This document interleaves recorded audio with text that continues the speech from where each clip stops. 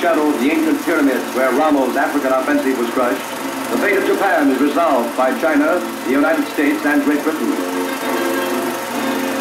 Prime Minister Churchill confers with Madame Chiang Kai-shek, who attends the conference as interpreter for her husband, China's Generalissimo. Here, for the first time, Chinese, American, and British plan their strategy on a unified basis for future thrusts at Nippon, thrusts to eventually seal Japan's fate. From Egypt, the war meeting shifts to the heavily guarded Soviet embassy in Iran, where Russia's Joseph Stalin makes his military debut on foreign soil.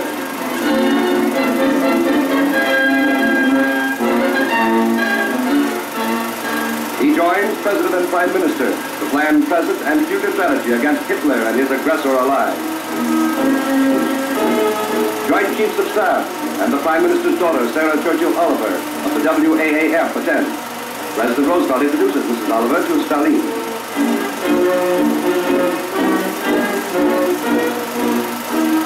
Then follows an historic ceremony. The Prime Minister presents Marshal Stalin with a Sword of Honor, a gift from his sovereign to the heroic people of Stalingrad.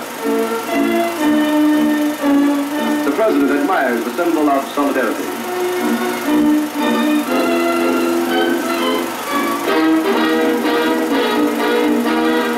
Your commentator is Ray Henley. The hard road to Tokyo. An American armada laden with United States Marines steams ahead to Tarawa. Before the dawn of battle, chaplains lead our men in prayer. Then from the peace of prayer, the roar of battle ensues.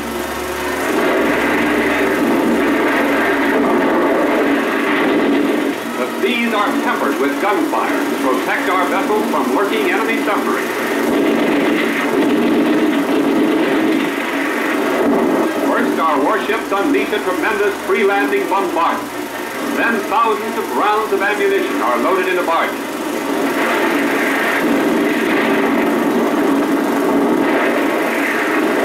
The first wave of attacking Marines starts toward shore in amphibious tractors and landing boats under a terrific naval barrage to shield them from enemy fire.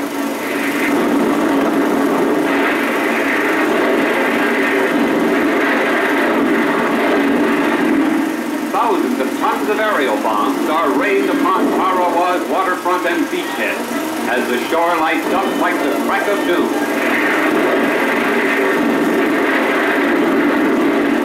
On come our heavily manned landing craft as naval gunfire mounts to an unbelievable crescendo of thunder, smoke, and fire.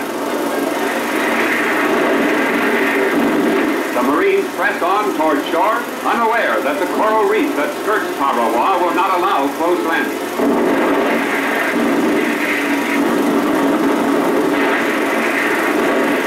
Landing boats are abandoned as the Marines are forced to wade ashore under terrific crossfire from Jap machine gunners and snipers.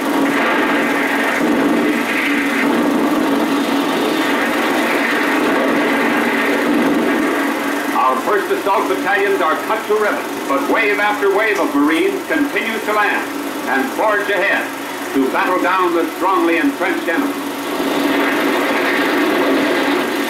Here in a veritable no man's land, 4,000 Imperial Jap Marines fight to the last against our oncoming Leatherneck. Here at an appalling cost of life, our men seek to wrest this all-important island from the enemy, who seized it from a few missionaries and natives shortly after the Japs' sneak attack on Pearl Harbor. Jap pillboxes are blown up, along with the enemy's permanent concrete gun shelters, sunken 20 feet into the ground.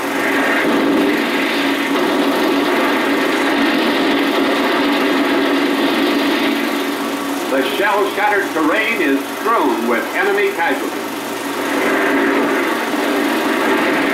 On every hilltop, Japs are entrenched, ready and waiting for the assault, holed in a bomb-proof shelter, pouring an incessant rain of steel from their strongholds.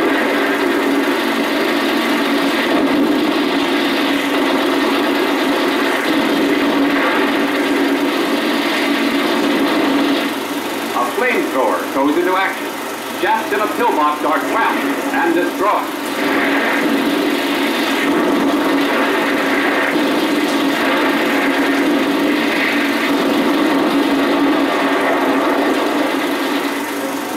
landing boats, bringing reinforcements, race through the choppy sea to land on the beachhead as the intensity of the battle increases.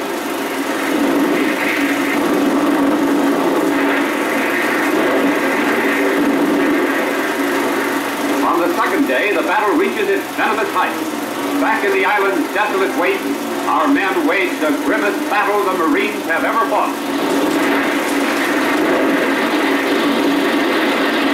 The wounded received constant care as stretcher bearers hurriedly returned the maimed and suffering behind the battle lines for emergency treatment and life-giving plasma. And here in the thick of battle, a fearless cameraman photographs a stirring and dramatic episode. Another concrete enemy pillbox is discovered, a sunken fortification from which the Japs sniped many a brave Marine. Cautiously, the Marines stalk the enemy with guns held in readiness. But the guns and hearts of all but one of the trapped Japs have been stilled. For 3 days and 3 nights the battle rages, a battle that ranks with the most bitter and concentrated engagements in all American military history.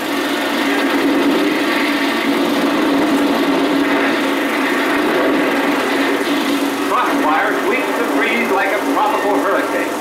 Millions of bullets, hundreds of tons of explosives pour into the stubborn Japanese.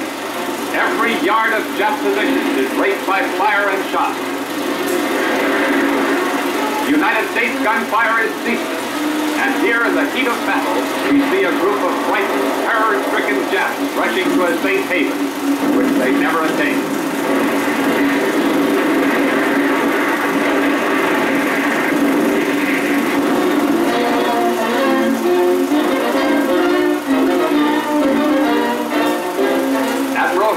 Marine General Smith, who led the attack. As the crescendo of battle lessens, a frightened ship, the only living thing for acres around, emerges into the light, and a battle-scarred Marine meekly shares his canteen with the helpless creature. This smiling Marine exhibits a near miss. Tarawa is won, but the record is grim.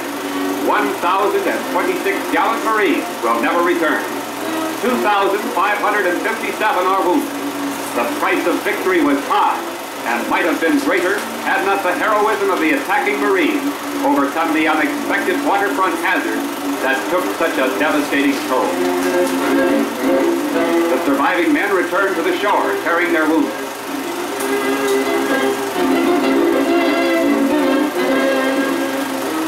Others marched to camp over the shattered sand dunes and beneath the shell-raked coconut palms, out of the holocaust of war, into the warmth of the tropical sun. Tarawa was impregnable, the Japs claimed, but they forgot to tell it to the Marines. Grim faces past Lieutenant Colonel Arnold Johnston, who salutes his surviving comrades.